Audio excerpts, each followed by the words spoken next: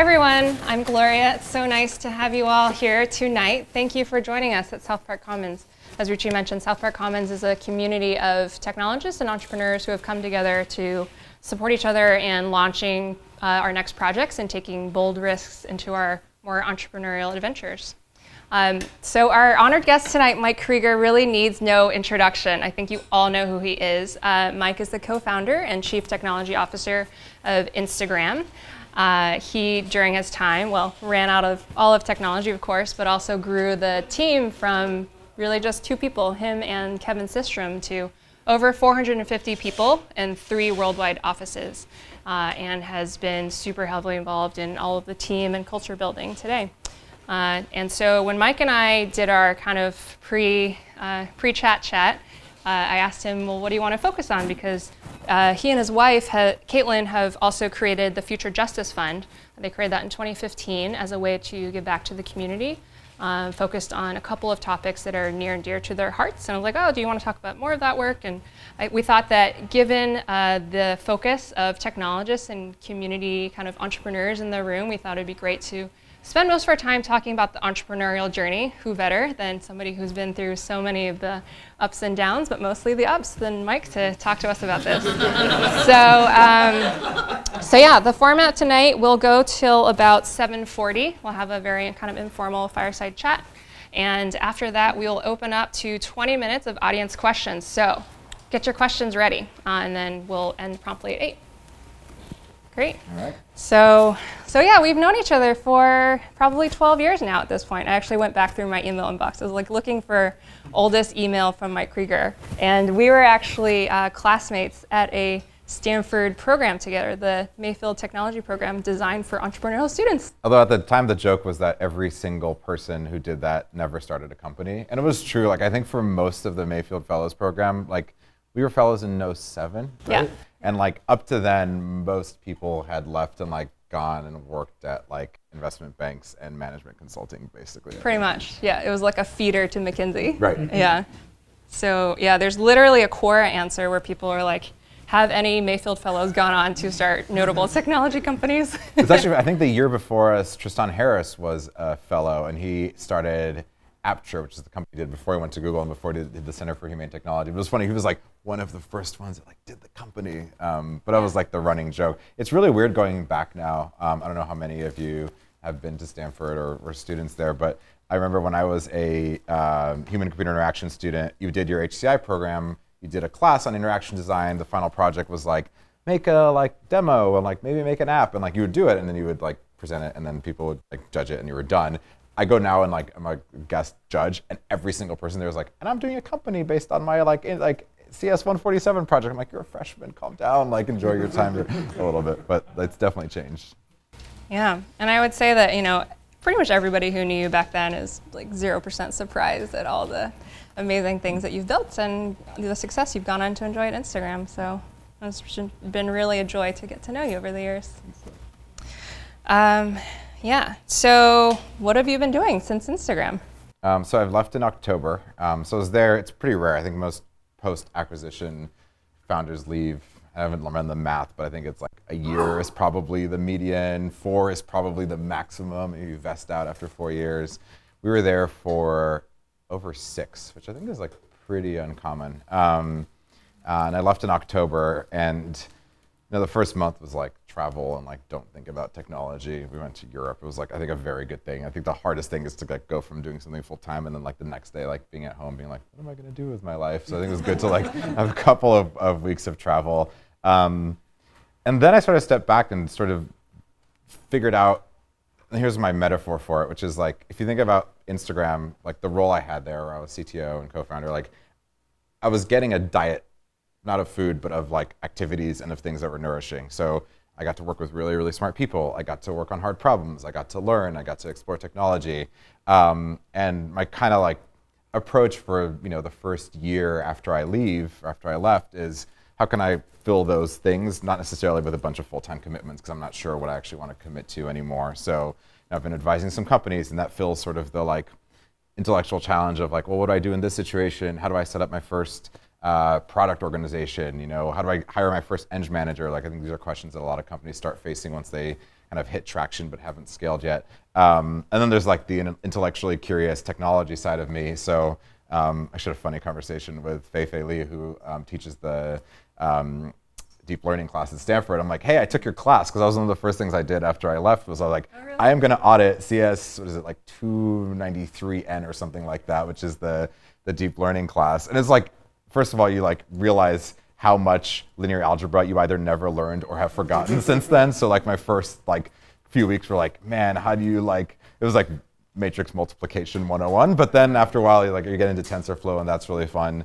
And then another interest of mine has always been 3D graphics and games. Not that I think I'm going to go make video games, but it's always been, I'm always interested in like, how do these things work? So I'm doing like a Unity class. So it's been a lot of like technical explorations. I don't know what they're going to lead to, but it's really fun to like get my hands dirty and code again and like refamiliarize myself with things. Because like when I think about what led to Instagram, it was, when we were living together, I would like go to the weekends to Coffee Bar, which closed, by the way, so like another piece of San Francisco history is gone. But I mean, they're like competing with Tartine Manufactory down the street. I don't think they really had a chance. But and I would go on the weekends and like build iPhone apps when that was still a fairly new thing in like 08, 09. So I think the tinkering may lead to something interesting down the line. I love that tinkering and entrepreneurial spirit. That's like what a lot of South Park Commons is about too. So you mentioned that you spend a lot of time advising companies now. So, I mean, given both the depth of your Instagram experience and the breadth of startups that you've gotten to know, like, what do you think is the most important thing for founders to get right? Or maybe we can split it up to a couple different phases. Yeah, like, what's more important for them to get right in the very early kind of 0 to 1 phase where you're trying to find product market fit, and that's all you care about, really? Yeah, for sure. I think the phases, it varies a ton by phases. In that first phase, like the companies I've talked to, often they like have an intuition, have often relevant experience in the space, which I think is valuable, or at least some like core insight there. And the ones that like I think manage to operationalize that most effectively is the ones that like are able to distill it down to what problem they're solving the quickest, rather than like, this is the space, I'm going to focus on this space. Like obviously that's where you start, or maybe you already have the problem and that's great. But when I look back on Instagram, what we did well was, all right, like zoom back, and it's a little hard to imagine 2009, like people didn't have fancy iPhone XS's or whatever the latest one is. Like they had the 3G and you barely could take good photos, not even good photos, but you could take photos with it. And like AT&T had just rolled out 3G in San Francisco, but you could see how these things were converging. But we could have done a number of things with that, but we distilled it down to like, all right, photos on the phone are ugly, so let's make them look good. It's really slow to upload, so let's like be maniacal about performance.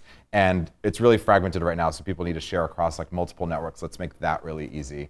And that's what the conversations I've had a lot with folks that are on the earliest stage. I'm like, if you could solve nothing else but like 1 or 2 problems that are like the most important problems, like let's focus on that. And can you get to the point where you've solve that and see if it's interesting? It's like the easiest trap to fall into, I think, is well, I don't have the 2 best problems, but maybe if I solve 8 kind of problems kind of well, that'll work. And we fell into that trap at Instagram. Like the first 6 months of that company were us building an app that wasn't working and adding more features to the app that wasn't working, in the belief that like the 9th feature was the thing that was going to tip it over. That's when it was bourbon, right? When it was bourbon. Yeah, I've never seen that playbook work, right? It's like either your core problem or like need or insight is good, and that's great, and like it almost doesn't matter what you do in the other ones. Like you can actually screw up pretty badly on the other ones, or you're not gonna like.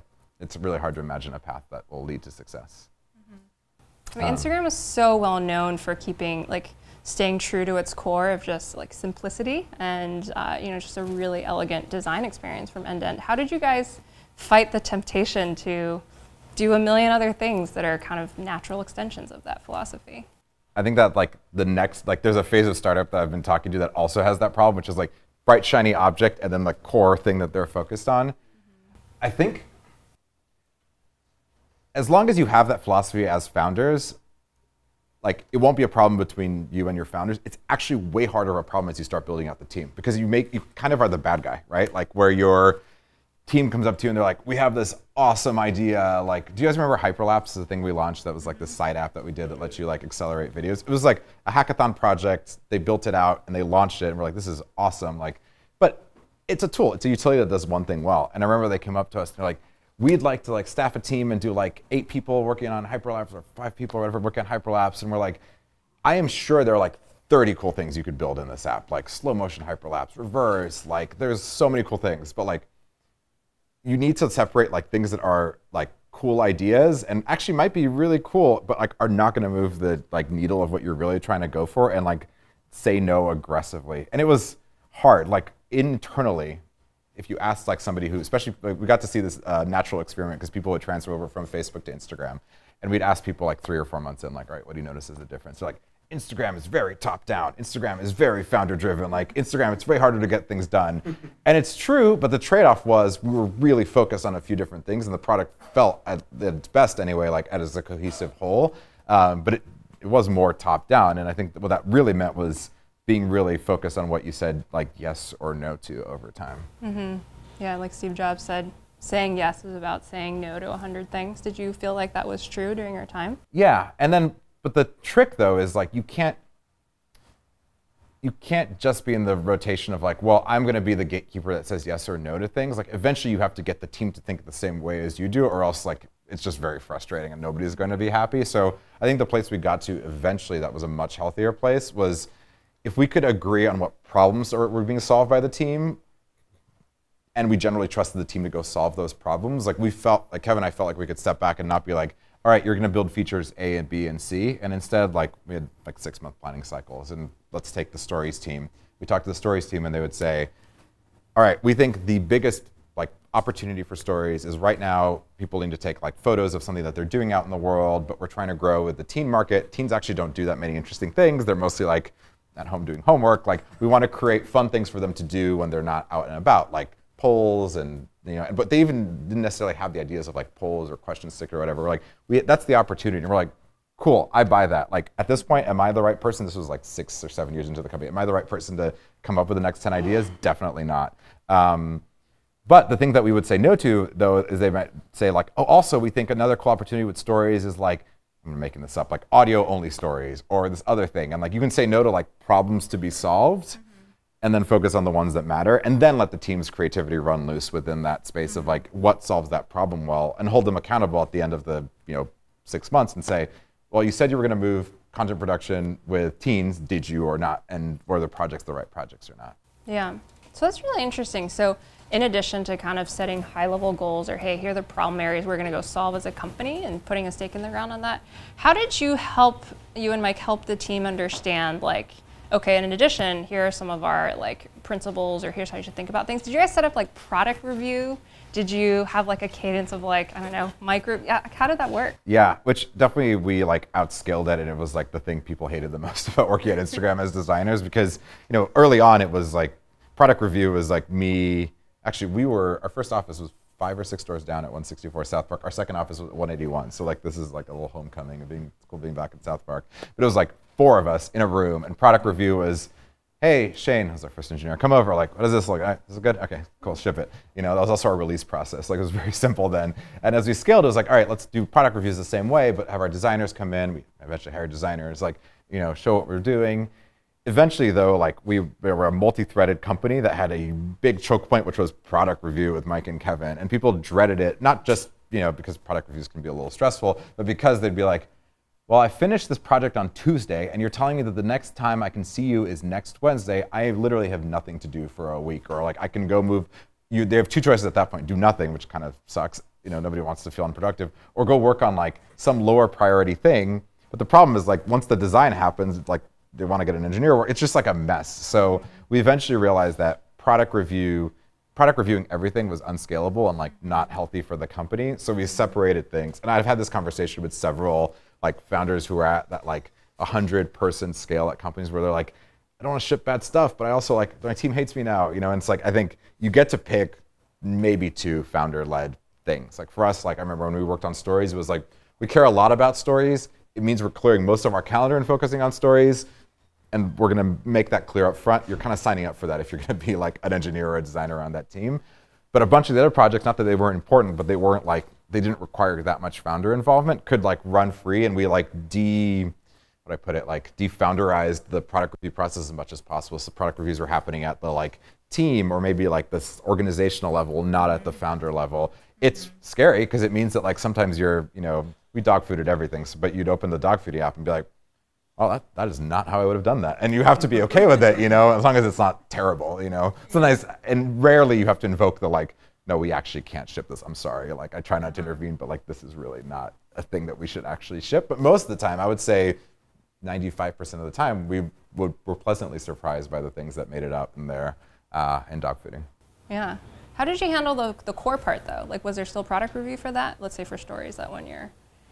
For stories that 1 year, yes. And I think like the thing that we did well was separating the idea of like design review and decision review. We ended up finding that like the thing holding teams back was not, how rounded should the posting button be or what color is it? It was, should you use your existing graph for stories or should it be a new graph? And should stories expire after a day or 3 days? And should it be, and like, so what we got teams to do, and this is like, if we did one thing really well in the later years of Instagram in terms of scaling product decision making, it was this. Like, we would have people come in and have enumerated like all the decisions that they were like considering. And it was literally in a like bullet form and it's categorized by something like, stories, like, content, like behavior or graph. And then we'd go in there and they would have like, enumerate the 5 options. Often they would bold the ones that like, we really think we should do this. And often we were like, that sounds good. Sometimes they're like, we're stuck on these 2 pros and cons. Like, what's your instinct based on like having worked on this thing for 8 years? And we would make a call then.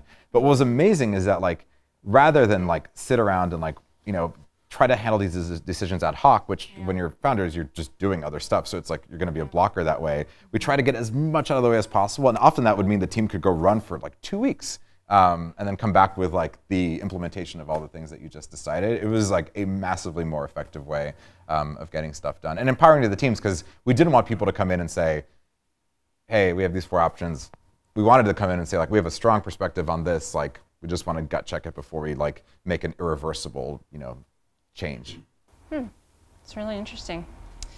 So I wanted to talk a little bit more about that early stage, and maybe we can move on to scaling the company in the next phase next. So, I mean, what do you think it was about those early days when you guys really got to, when you're considering like, all these different, when you're going from bourbon to what would later become Instagram, like how did that process of discovery work around like getting to that right product? Like, how did you know how to find it, what it looked like? How did you iterate to get there before you got it? So bourbon at peak. So bourbon, you can find screenshots on it online. It was a HTML5 based like Foursquare competitor. And remember, it was like 2008, 2009. Foursquare and Goala and Looped were like, it just launched at South by Southwest. Yeah, it was like a huge big thing. But we're like, they don't have photos and videos. It's just like funny to take that for granted now. But they didn't. It was just check-ins. And we think like Android's an interesting opportunity. It was just starting to grow. We could do an HTML5. But that never took on. Like, we had like 1,000 users at peak. So like, like for a social app, that's not very many at all. Bourbon, let's see, Kev was working on Bourbon like kind of as a side project probably for 4-ish months. But in earnest, I had to get my H-1B. I had to change my H-1B to go work at Bourbon Inc. And that was from basically April through, let's say, like July or August. So what is that, like 4-ish months of iteration? We wrote a native version because we're like, maybe it's the HTML5 thing that's not wrong with this app. And like wrote the native version and like sent it through test flight. And then August was kind of the like pivot point of like, this is not going to work. Let's change full steam and do Instagram. The way we did Instagram and kept ourselves sane, because like, all right, the feeling in my stomach, I have only known it twice in my life. The first time was when I was a graduate student on a student visa, and I knew I needed to finish by a certain date because or else my visa was going to be over, and I didn't know what my thesis topic was going to be, and I was like, it was just like it's like feeling in the pit of your stomach, like I'm not going to finish, I'm going to get deported, this is awful. And I have this time constraint. And the same thing was true with Instagram. Like once we decided not to do Instagram, I was like, one, like we don't have money forever. Like I really like working with Kevin. Like this is a good co-founder. We should figure out how to do this. And like 2, I feel like the world is moving and like we're stuck. So the way we stayed sane was reducing. I mean, I don't think I had the language to call them sprints at the time, but reducing our sprints to a week. So it was literally Monday morning. We didn't have like, these things didn't exist at the time, like Trello, like we had Google Docs. And like we would make a list of like, what is the most important thing that we are solving this week? And under which category is it? Is it under making the photos look great? Is it around sharing it really quickly? Or is it around sharing it really broadly? Okay, like, all right, we need to like work on filters. That is the #1 thing there. Okay, work really hard. Friday, how did we do? Then we shipped it to like at the time with test flight, you get 100 people. the way we knew we were onto something is that of those 1,000 bourbon folks, like maybe 50 were on our test flight, and every weekend we would have them use Instagram, because weekends were always like the peak for Instagram.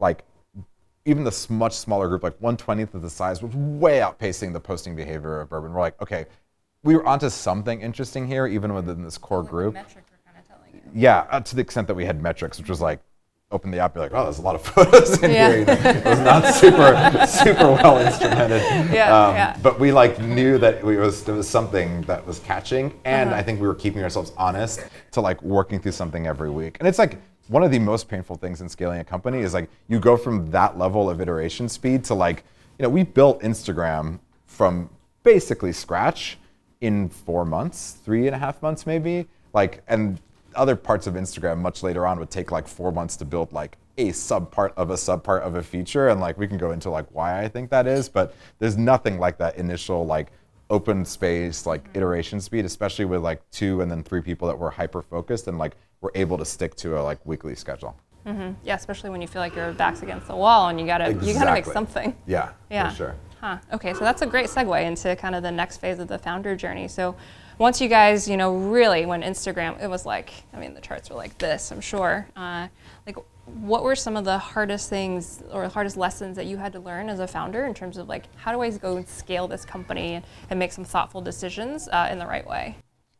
Recruiting. Like number 1 through 10 is recruiting. So the metaphor I like is like, I thought recruiting was like a switch. You're like, great, we need like 10 engineers tomorrow, like who's ready? And this is just from inexperience, right? But I think recruiting is actually more like turning a faucet on, but actually the water needs to come from like a mountain that like needs to have snow melt. Like it's a long process. Like we like worked with one recruiter temporarily, and he left the company. And 6 months after he left, because we had his email redirect to ours, people would be like, oh, I'm ready to talk now, you know, like, and I'm sure you've experienced it if you try to hire, like it's a long lead process. And we were actually pretty bad salespeople at Instagram. There's a really funny Quora question actually that is funny to read, which is, did anybody turn down a job at Instagram free acquisition? And it's like, I look at each one of them and they're like, yeah, I just didn't see the opportunity. And like, I just didn't see that. And like, it's, I think that's a great answer, not because like, haha, it was like, because like they were right. Like we didn't do a good job of like, kind of pitching it and like making it clear why, you know, and we got much better at it. And like in times at Instagram when we were bigger, I was effectively a full-time recruiter, right? But at the time, especially, you know, to be fair, we were 3 engineers. This thing was scaling. We were really busy doing everything else, and we just didn't dedicate the time. But like, that's an excuse. When you think about the psychological aspect of it, like one of the hardest things is to tear yourself away from this thing that has very instant rewards, which is like you're coding, you like finish something, it's ready, you're like push it to production, you know, at the time maybe 1 million people are using it, and like I'm gonna send the like 100th cold call email with like somebody's gonna reply and tell me they're not interested or not reply at all. It's a lot like, you know, very different sort of like reward pattern. So it's like, I think it's normal for founders to not enjoy that part. I mean, I'm not sure anybody loves that part, you know. I think eventually what broke that logjam, one was at the time, the folks at Greylock had a really good in-house recruiter. And as like companies were winding down, they would often like send them their folks. And we had some awesome hires from that, or people reached out to them and be like, hey, I'm interested in working in one of your portfolio companies.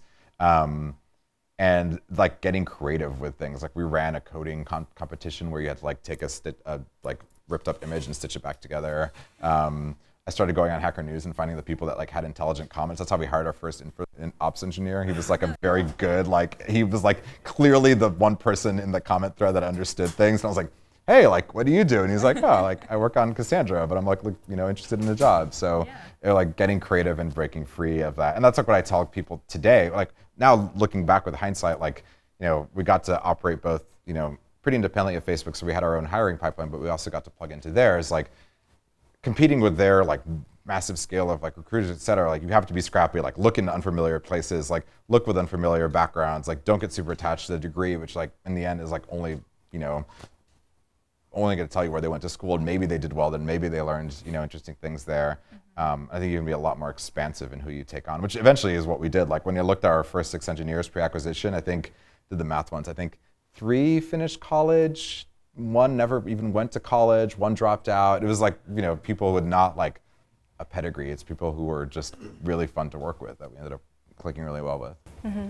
What's your advice to founders in the room about how to recruit, given that experience that you've had, on that? It's really kind of like a learning curve. It sounds like how to recruit well. Yeah, I think be willing to make more mistakes. Like in like psych research, there's like type 1 and type 2 errors. Like I feel like we had way more false negatives than we should have. I remember like the one really clear one I had is like there was a super good engineer at Twitter, really good web developer. We were trying to hire our first like web engineer, and we like interviewed him. And the interview process at Instagram at the time is that I've never been a fan of whiteboard interviews, probably because I'm bad at them. Like I wouldn't hire me, so like this is not a good selective process for, or I wouldn't be hired by myself through that process. So what we would have is like a fair amount of like interactive time, and then a 4-hour sort of coding exercise where people would come in and have like 4 hours of like some coding task. Like the server one was use our API to build a very simple recommendation system around like, if I like this photo, what else might I like? If you were a web engineer, it was like a Google Maps and Instagram photos mashup, stuff like that. So it's stuff that was outside of our code base, but like somehow tangentially related. So at least we were like in the building talking about Instagram stuff.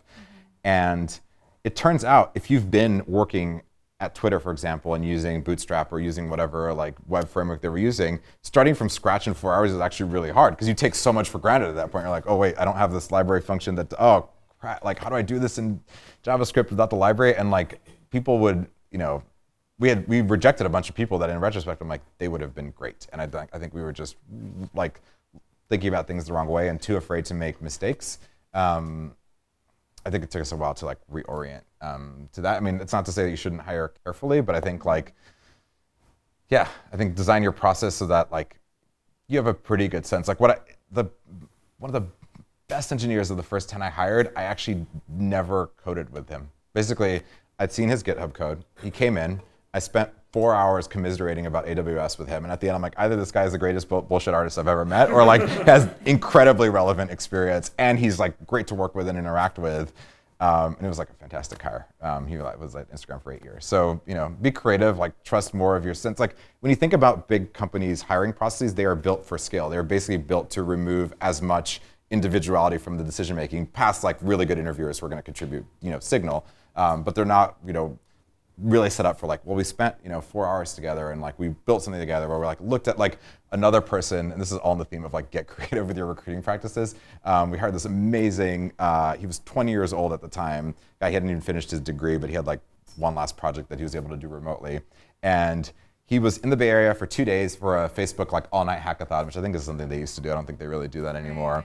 And we were like, we'd seen him online. We're like, this guy seems great. We're like, emailed him. He's like, I'm just going to be in town for this hackathon. We're like, come in the next morning. And he did. And like, he had just pulled an all-nighter. And we're like, we're not going to make you whiteboard code or even like do an exercise. Like, let's look at the code you wrote last night. And we get it. It was like hackathon code. It's not going to be perfect. But like, what did you do? And he's like, oh. And like, after like an hour with him, we're like, yeah, like guy likes to think in a really good way and like solves problems in interesting ways. And like, we were kind of willing to take that bet. Would you have felt more comfortable leaning to the risk of the false positive hires, like knowing what you know now? Like, would you have implemented one of these, like some companies are famous, like Zappos, for the, we'll hire you, and if it's not working out after some period of time, we'll like mutually agree not to have you work anymore and send you on your way with a nice check. Terrifying as a first-time founder when you've never let somebody go, you never like dealt with like probably, you've managed at another company, but a lot of people haven't. So yeah, the unknown is really scary, and so you're like, I want to get it totally perfectly right. And again, it's not to say that you shouldn't hire carefully, but like when folks are on the borderline, or when like people often overweight how good their process is before it's actually that good when your N is like 6. Right. What were the hardest roles for you to hire for? Was it areas like domains where you didn't have any expertise or previous experience, or was it an area like design or engineering that you know very well, is very close to your heart and this kind of the soul of the company? Like, was it harder to hire for those roles because it's like that founder like letting go control thing? I think the company you found ends up dictating the kinds of hires that are easier and harder for you. Like Instagram is super design heavy. Like, we've always put an emphasis on craft. Like hiring great designers was never a problem. Like people would redesign Instagram like for fun on dribble.com. Like they were like, it was like, so that was, then it was like, all right, are they actually a good fit? And like, do we like their design aesthetic? But there were enough really good people that was the case. Yeah. I think it was the consequences of the time, but like Android was always super hard to hire for. Like great Android engineers were always a challenge. Our first Android app was written 50% by an iOS engineer turned Android engineer and 50% by an actual Android engineer. We would get into some interesting arguments over the code. But I think it was like always in like those moments of like where like the technology was, where they're good people, and being willing to say like, all right, I always believe you need at least one or two like expert people in that technology. Like, it would have been a mess if we had written our Android app without that Android person, but it's okay to then complement them with other people that were like ramping up and learning because the design patterns were there. And I think that worked well. Like you need that expert, but then you can build out a like sort of training program around them. Interesting. And so as you were scaling the company kind of past product market fit, it's a bit of a spicy question. What do you think was kind of the hardest for you personally, like to scale yourself as a founder, right? You're on this incredible learning ramp as well. Yeah, that's a good question. It's funny. If you read the like Medium articles about how to be a good CTO or VP engineering, it's like, you need to be coding as little as possible. If you are coding, you are a failure. And I think that was literally one I read. And I think that can be true, especially if the reason you're not letting go of coding is because like you're the only one who knows something, or like there's just not enough engineering talent, you've overcommitted on things and you're jumping in on things. And I think that was a mistake I made for a while. Like there was a document that somebody made once called Stuff Only Mike Knows. And they're like, nobody else knows how to do this, Mike. And they're like, they had the full list. And the reason it was really hard for me is it basically meant I was anchored to the company. Like I couldn't really travel. If I traveled, we didn't have tethering on our phones at the time. Like Sprint used to make this like 3G card you could plug into your phone. Like I had that with me at any given moment. The longest time I was ever offline was a 12-hour flight back home to Brazil. And when I landed, I literally ran to my dad's phone and like checked my email. Of course, the site had gone down while I'd been away. Actually, I had two emails. One was between was like, Instagram's down. The other one was, everything is okay. I'm like, okay, thank God for chronological sorting there did not help. So it was really being in the critical path and not having a built enough team. And I had this like very core belief that like I couldn't ask the team to be on call if I wasn't on call too. And I held that on for a really, really long time. And the team was so small that like, there were 4 or 5 of us on call. We were alternating on like a daily rather than a weekly basis. That was really hard. And that was like the type of like coding or technical involvement that actually is unhealthy and is really bad.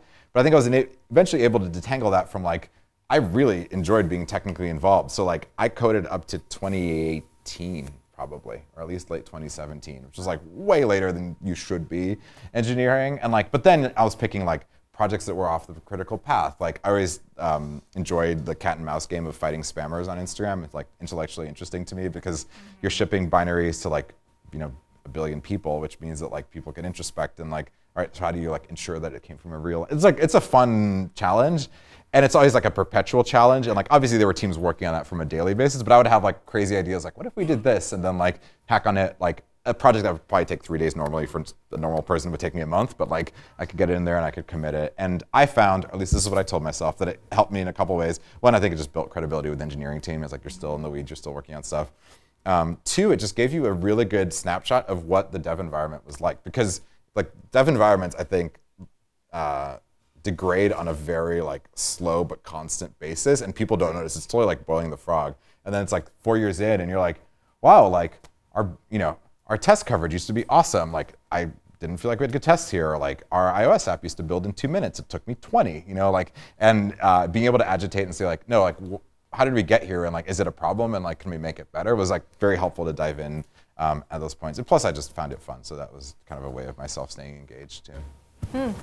That's awesome that you were so hands-on and like so plugged into all those different pieces.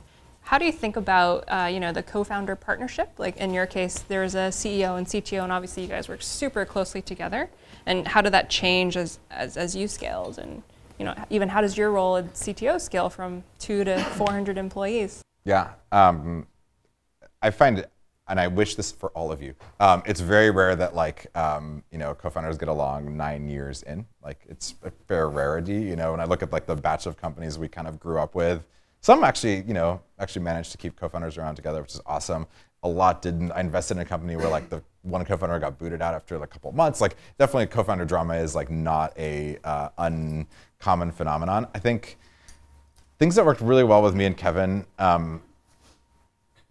I always say this, we never wanted each other's jobs. Like, I didn't want to be CEO. I don't think he wanted to be CTO. Like, it's not to say that like he couldn't have done good technology stuff, and he did early on. And it's not to say that like I wasn't super involved in the product, but I think it's really, really helpful to have those clear roles from the beginning. You don't have to call them things, but like have a clear, like, you know, Apple likes to call them DRIs, directly responsible individuals. I like that term. It's like, who is the DRI on product decision making? Like, who's the DRI on our fundraising round? Like, who's keeping the site up? Who's hiring our engineers?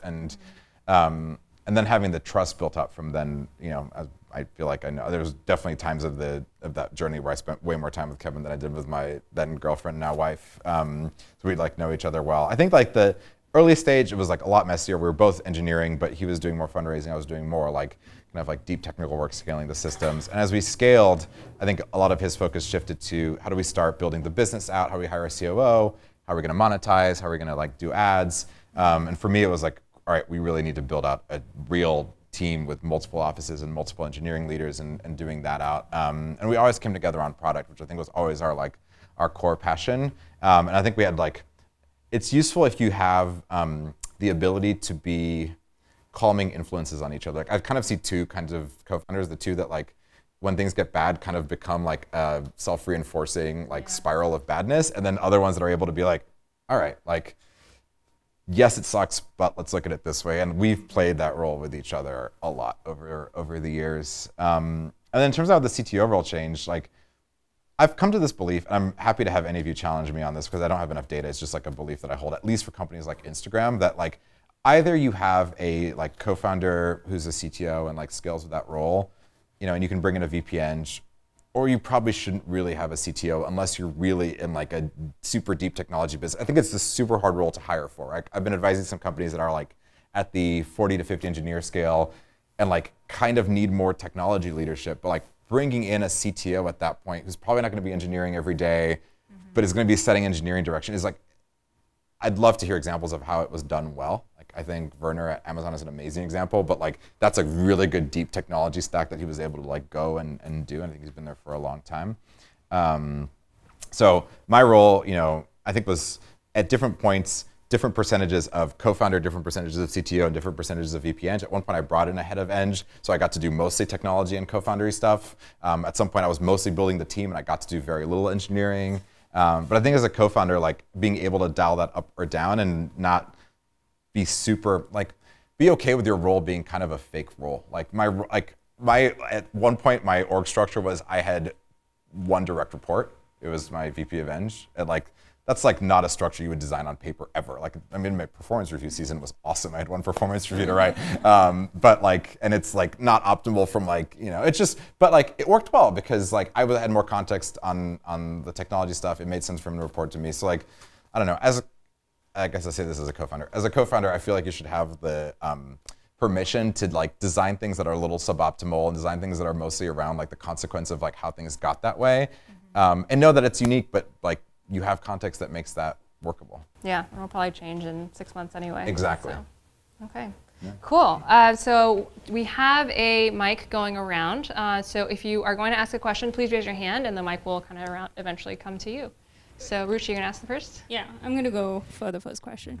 So I remember when Instagram first launched, and I actually know a lot of your early investors, there were a lot of competing products on the market. There was one in that Andreessen Horowitz invested in. I mean, Facebook obviously had its photos product that had taken off by then. How did you, so when you were building Instagram, were you thinking about how you could differentiate yourself from all of them, or were you thinking about just the MVP that you needed to build to get out there? It's a really good question. And I remember when we were going from Bourbon to Instagram, I turned to Kevin and I said, like, we can't work on a photos app. Like, look at Crunchbase. There's all these dead photo apps around. And like, there are like 2007 to 2010, there were a ton of people either on desktop or mobile that were trying to do that. And there were a ton that were live at the time too. I think by asking ourselves, like, what did people need at every stage, we ended up backing into a very, like, I hate the word viral, but basically like a product that like was really exciting for people to spread. And what I mean by that was like, we were in our heads, we're like, well, what's the first problem people have when they sign up? It's like, oh, it's like really hard to find your friends. Like, like it's a pain in the butt to go like search for them by email. Like, great, let's build out. And from day one, we had Twitter and Facebook like contact importer. Maybe we even had address book from day one, or we launched it soon afterwards. Turns out that's an awesome growth strategy, and like it's really useful to be able to like build your graph quickly.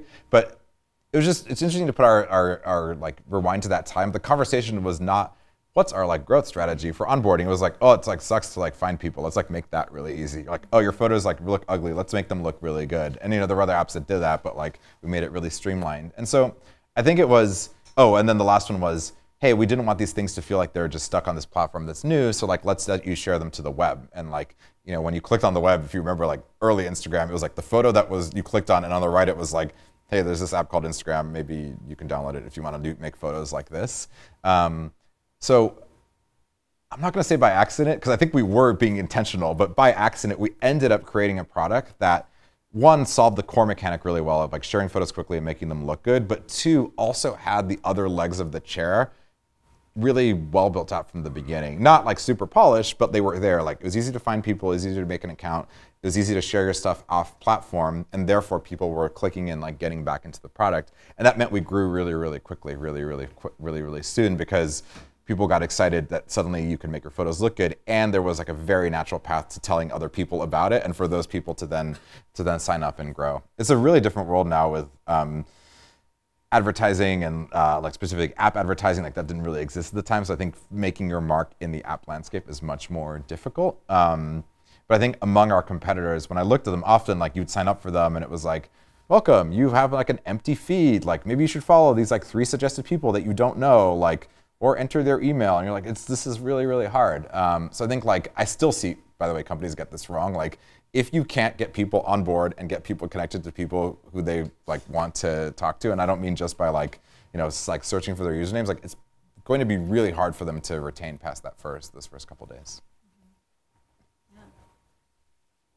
Now that you sold Instagram and you left, you changed a lot, I guess. Like, what have you changed and what haven't you changed? Like looking at your past and like how successful you are. Like about my personality? This is a question for Glow. Yeah. Do you think you changed it at all? It's a really interesting question. I think what I brought to the table with Instagram was like the ability to remain calm under like craziness. Like the site's down, like somebody has to fix it. You can either freak out or you can get your hands like on the laptop and go fix it. I think that was like a constant throughout. It's a super good question. It's probably a hard one to introspect on yourself, from like up close. I'd say that the thing that I became most comfortable with as we grew was like able to be a public voice for Instagram, because at some point it became clear that like just having Kev be that public voice was like very taxing on him, because you're doing all the interviews, and two, was limiting us how we talked about us from like a tech perspective. Like, hey, we actually are operating Python and Django at like a pretty unprecedented scale. Like we're doing interesting things eventually in ML. So I think learning to get comfortable with that, and it's like funny when you do your first media training and you're like, oh, I'm gonna say like the dumbest thing, and then like actually doing it and getting used to it. Like we had a weekly, we started this when we were literally in the 181 South Park, and then brought it in as we scaled, which was every Friday we got together with the whole company. Ours was like a Friday morning, like donuts and coffee, because Zuck did his 4 p.m. happy hour, and we like obviously did not want to overlap. People could go to both. And also getting in front of your whole team every single week and having them ask you hard questions. They weren't always hard, but like sometimes we get hard questions. Was really good training for when, like Mark, when he got back from the congressional hearings and people were like, you did an amazing job. He's like, well, I get to take hard questions every week. And it's actually extremely good training for that. So I think like just growing the company itself was helpful in developing the skills to be able to represent the company externally. That's probably the thing I became the most comfortable with, other than management. Like I literally had not managed a single, like I always joked with our team, I was like, look, we're gonna make some mistakes because every person we hire is by default the biggest team I've ever managed. And like you have to be humble and say like, I'm learning and I'm gonna make some mistakes. And like, that's probably like the thing I had the least idea of how to do. Like the first time you have to let somebody go, like how do you convince an incredible person to join your team when they have like an offer somewhere else that's like 50% greater, or like skills. But I think core personality is hard to change. Like it probably gets expressed at more extremes as things scale, but probably harder to change. Yeah, great question. Thank you so much for coming. I'm curious because I've heard the numbers the first month were stupefying in terms of Instagram's growth. So can you talk a little bit about the transition from Bourbon to Instagram, what you did maybe as a go-to-market and what those numbers were the first day, the first month, and how little sleep you might have gotten through that process? Our go-to-market, we started like showing the app, like we were still in Dogpatch Labs over on the pier. I actually walked by there today. I think there's anything there right now. We had this insight that photographers were not going to like Instagram, and they didn't for a long time. Like for actual like pro photographers were like, I hate the filters. It's like not cool. Like, oh my God, your photos at the time were 306 pixels by 306 pixels, which was directly related to like the speed of upload question. Like they like vomited over Instagram. A lot of them did. Some got it, and some were like, this is just not for me. I'm like gonna stick to Flickr. I can do my like 10 megapixel photo there. But we realized there was this other group of people that were really into photography, but not professionally, and those were designers. So our first, like, the way we seeded the community was we went out to Dribbble. We basically looked at the leaderboard on Dribbble. If you guys don't know Dribbble, it was kind of like Twitter for designers. So you post like snippets of what you're working on. And we basically emailed like the top Dribbble users, kind of like a funny group to go after. And we're like, hey, we love your design work. Would you be interested in trying a new app? And I did this for a bunch of people, and it's funny. I should go back and see some of those initial emails, because some people were like, no, and some people were like, oh yeah, sure, I'll try it. And we added it to them to the test flight. And what was interesting about that is that they started posting on their Twitter. This was pre-launch, so basically they would post to their Twitter like, you know, just took a photo on Instagram, and people would click the link. And at the time, it wasn't even like go download this app. It was like, here's a cool photo. Enter your email to get notified when this thing launches. Like very like bare bones landing page. But it started ticking up this interest, like, oh, people are taking photos in this like interesting way, like what's going on? And like, it meant that like by launch day, I'm gonna forget, like, but our mailing list of like people who were interested was like in the maybe thousands to low tens of thousands, which was like pretty good for something that we'd built up. Now the funny thing is, writing the script to go email those people was number like maybe 20 on the list of priorities, and we got to like numbers like 1 through 8. So like it took us days to email. I would get all these angry responses into like the contact email, be like, why did it take you guys like a week to email me? Like, why did I even bother signing up? So like in the end, I think it was more about generating interest than it was about necessarily having the contact point, because once we launched, like we did get the like TechCrunch, you know, what was big at the time, GigaOM, you know, kind of like coverage.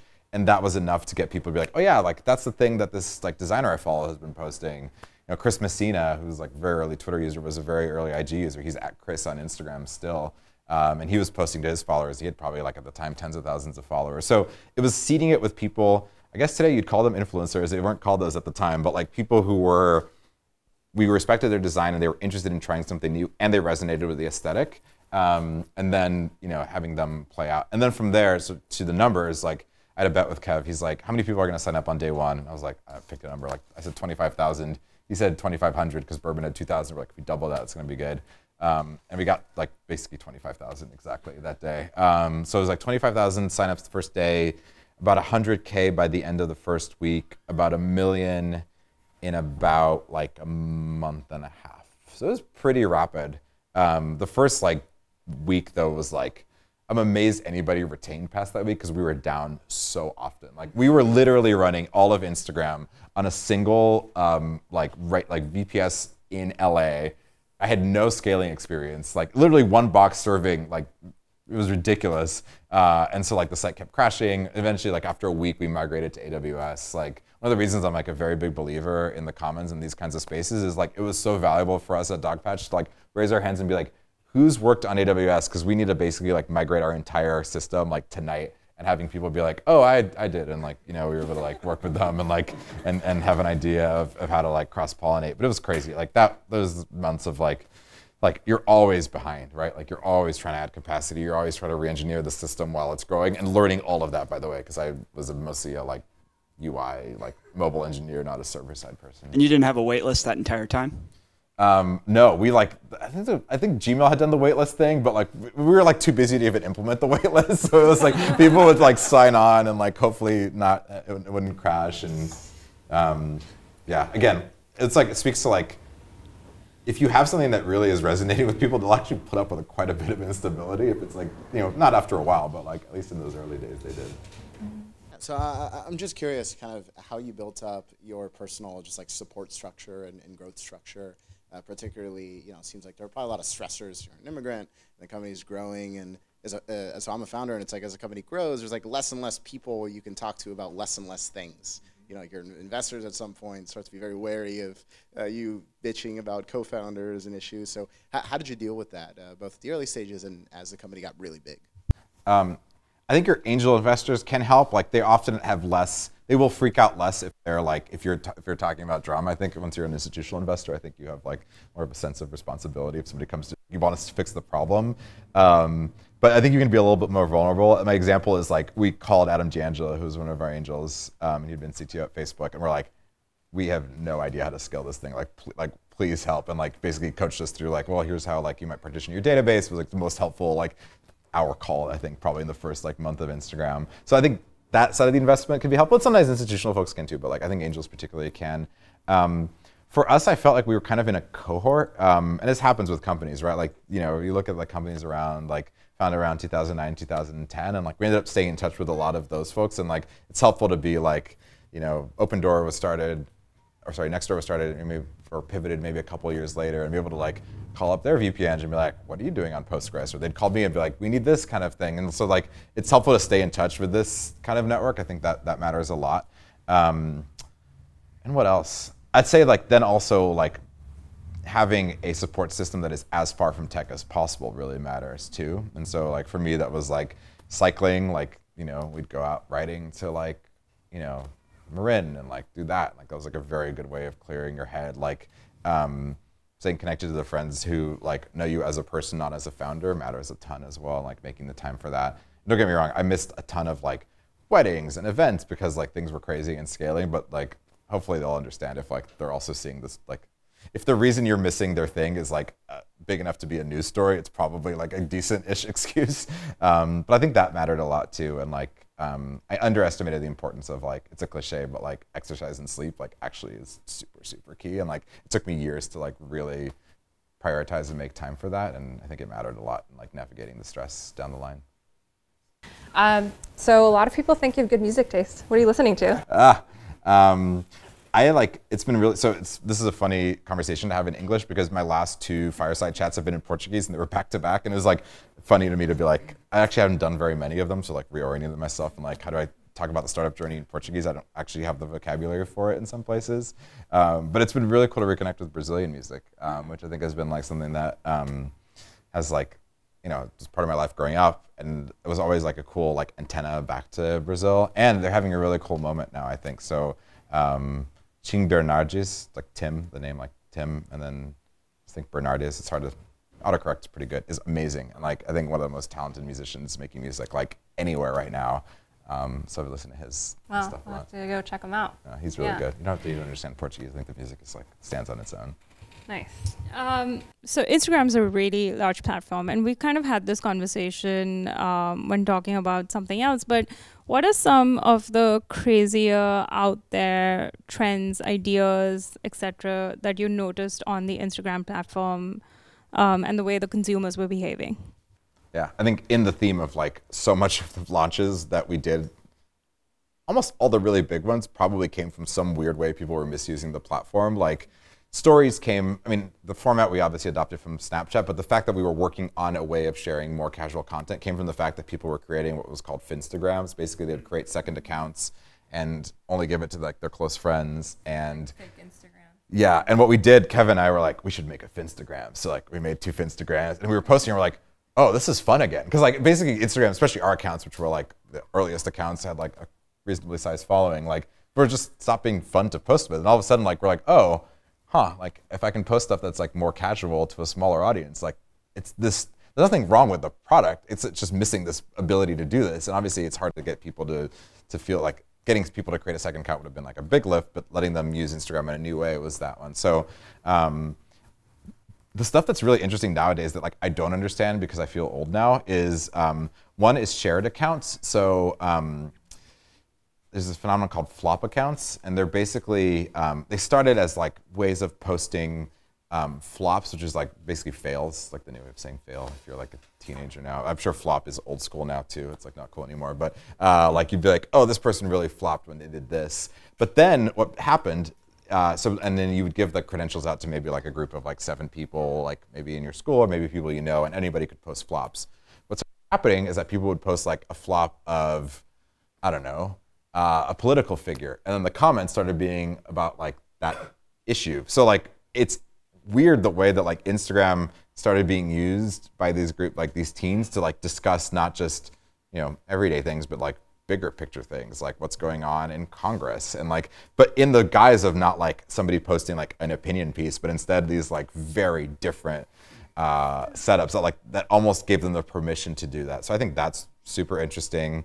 I think the rise of like 3D generated Instagram celebrities is bizarre, and I think a pretty interesting thing. You know, like I'm sure if you Google like 3D generated fake Instagram people, I forgot the name of the couple. There's like a series of them that are all like friends with each other, and like, have you seen these? They're crazy. They're like, I mean, 3D graphics have gotten good. It still is definitely in the like uncanny valley of them maybe starting to emerge from it. But they'll have them pose. They get brand deals. I'm sure they're getting like tens of thousands of dollars per pose. It's weird and wacky. But like in this world, when we were having a conversation over dinner, like, you know, you see like speech synthesis and video lip syncing and all these things like emerge. Like there's a bunch of scary applications for that. I think there's also going to be some really interesting like entertainment applications of that around emergent celebrities that are actually not real. And like if they're not real, they're like infinitely scalable. It's like super weird and interesting. So I think that's an awesomely bizarre phenomenon that we had no real influence on other than providing the platform for. Any other ones that I think are super interesting? Those are the two like most out there ones I would say. Oh, Live was something that took us by surprise. Like we launched Instagram Live probably a couple years ago, and we kind of saw 2 very sort of like barbell use cases. Like you have your Taylor Swift going live backstage before a concert, awesome content. If you're a Taylor Swift fan, like you're getting to see something you wouldn't have seen otherwise, like really obvious like application of that technology, or she live streaming during a live show. And then this other use case, which was like often teens live broadcasting to their friends, and not it being about something interesting that they were doing, but just as a way of having like an open channel of communication, and that being really interesting. So if you actually look now, you know, like the live product in direct became way more oriented towards it. So that product came from seeing that like, it's not that people really wanted to broadcast live to like hundreds of people. They actually just wanted to have a live video conversation, plus the ability to browse Instagram with like, you know, 8 to 15 of them. So that was another like emergent, again, I don't go live with my friends, but like teens do while they're doing their homework, and that's like fun for them. We can have a Flopstagram together, Mike. Awesome. We have time for 1, maybe 2 more questions. Like one of the things like I've noticed about like the trajectory of Instagram is that it started off with like a community that you like understood and were adjacent to, like the dribble kind of connection that you mentioned earlier. But then eventually like now everybody's using it, like the Kardashians are using it, like teens who are way cooler than like we could ever hope to be ourselves are using it. So how do you build a product that like makes sense and like is appealing to those people who like at this point you've got to be super disconnected from either like really cool celebrities or like teens who are just like in their own different world? I think it takes a lot. So the shift kind of happened as we grew internationally. That was a big moment, right? When you're like, oh, I no longer understand all the like cultural context that people are using Instagram in. And as we like just expanded across demographics, I think the 2 things that worked the best, one was user research. Like we built out a like really good user research team, and they would do things like, so we would have a thing like, oh, in France, people are following more celebrities than normal people. Like we should go like understand why that is. Best way to doing that is probably to go to France. And obviously this is like when you're bigger and you can like afford to like go to France. But like, and we would always bring the product team or members of the product team on those trips. And it was so valuable because I learned very quickly, and my degree is in human-computer interaction, right? And so like you learn all these like cool user research techniques, and you also realize if you've ever done this or like worked in a company, like nobody is able to empathize with user research reports unless they're like extremely good. But even those, like people are like, oh, that is interesting. But like in the back of your head, you're like, but you talked to like 8 people. That's a small sample size. Or like, maybe it was just that guy. Or like, I don't think this will solve it. But there's something very different when you send your product team there, because like now they've seen stuff up close and really felt it and got to ask the follow-up questions that make it like feel real. And then they would come back and be like, oh, we're totally changing our France strategy and we're doing this stuff all really differently. So yeah, yeah, like user research with these different demographics, like including your team, it feels wasteful in a minute. You're like, wow, we're taking like our best engineer and we're like sending them to like France for 3 days, and like it's actually not fun really as a trip. Like you're like packed from like 8 to 8 doing interviews, but the insights from that were really, really valuable. And then for the demographics or sort of groups that were uniquely important and uniquely had unique needs, we ended up building out partnerships or other roles inside the company for them. And the one that's like most like interesting for us is like emerging creators. So like IGTV is very much was geared towards like those emergent creators, and we had people on the team. There was actually just an article about Justin Anthony, who was one of the leads on that down in LA. We had like a small LA office. I forget where. If you like Google his name, I guess you can see the article on it. And it's really fun because it's like a good glimpse at what his work is, which is spotting talent, but from inside the company, and then like making sure that they have a point of contact if like their Instagram gets hacked, or like they don't know how to use something, or they're curious about how they like might like do something differently. Having those connection points mattered a lot. So I guess to summarize, it's like being able to like get out of the room and like going to talk to people, even if it means crossing borders, but also bringing in-house expertise where it's uniquely important and like, you know, an ongoing problem rather than more of like a point in time question. So I'm sure when you were at Bourbon and thinking of pivoting to Instagram, it wasn't a complete flop show at Bourbon. There must have been some users who really liked it. So how did you decide not to double down on that and go to something completely different versus just persevering and keeping on doing that? It took us a long time, I think, because we had people who loved it. Like I remember Kev, when he pitched Bourbon to investors, was like, this is Chantel, who's like a real person, a friend of ours at the time. Like she was using Bourbon a ton. And like, you know, what was really painful was that she was on an Android. So when we pivoted to Instagram, she couldn't use the product we pivoted to. It was like the most disappointing thing for her. So I think the two hardest things are, one, you are going to disappoint people who are using even the initial thing that you have. I mean, we weren't at massive scale, but it was even worse. It's like friends and families plus, so like it's people who have our email addresses who are going to be loudly complaining. But two, like it is probably having some utility to them, or it's fun for them, and that's why like Bourbon did not really grow in user base from like January when Kevin and I started talking to like August when we like maybe more people signed up. In terms of actives, it was basically flat. So it wasn't like, you know, either growing or shrinking, but we kept convincing ourselves that there was more that we could do, and like I have a user prototype sketch that I remember like so vividly, because we'd always gotten the advice of like, do the simple thing first, like focus on one thing, do one thing really, really well. Like people aren't going to use this thing that does 4 things. I remember us being like, but maybe ours is the exception. Like you're never the exception, right? And I remember this sketch, which was like the posting screen from Bourbon was going to be like this quadrant where you could like post a photo or a video or a check-in or something else, and like, you know, we're like, yeah, we're gonna do that, and it's like ours is gonna be good because it's gonna be well designed, and like, no, it's like you needed to simplify. So, yeah, for us, what was really, really valuable actually was getting out of the room and seeing how complex our value prop was when we explained it to people. Like we'd go out to bars like Rick House, which is still around, and we'd talk to people and like friends of friends, and they'd be like, what are you working on? And we're like, oh, we're like making this thing, and they're like, cool, what is it? And we're like, it's this platform where you can post like photos or check in, and also there's like a competition and there's a leaderboard, and you can make plans with your friends, and by the way, it's HTML5, and like it was just this like sentence that got like longer and longer. And obviously this is different if you're doing B2B and like you have a more nuanced value prop, but for us, like especially in consumer, I think like if you cannot distill it down to something that is like understandable at a bar by a friend of a friend, like you're probably not going to be able to like explain it to the world. And it was enough of those moments, and one really particularly bad one where we're like, no, we can't we need to stop convincing ourselves that we're the exception. We're like adding more stuff or making it like faster is going to make the difference. We could have done it 4 months before. The fun fact is we actually had an intuition that it wasn't working and built this thing called Scotch because it was the evolution of bourbon. And it's funny, I really wish I had screenshots of it because it was basically Instagram but rotated 90 degrees. So it was like Instagram except you scrolled side to side and you swiped up to get comments. And we're like, the scrolling sucks. Like this isn't as like easy to use. And like what was funny is like we had the right idea and the wrong UI, and we were convinced ourselves that it was the wrong product, but actually only one of those 2 things were wrong. And then eventually we came around to the exact same product, but with a vertical feed, and it was like, oh, that works, you know. It just took us literally 3 months to get back around to it.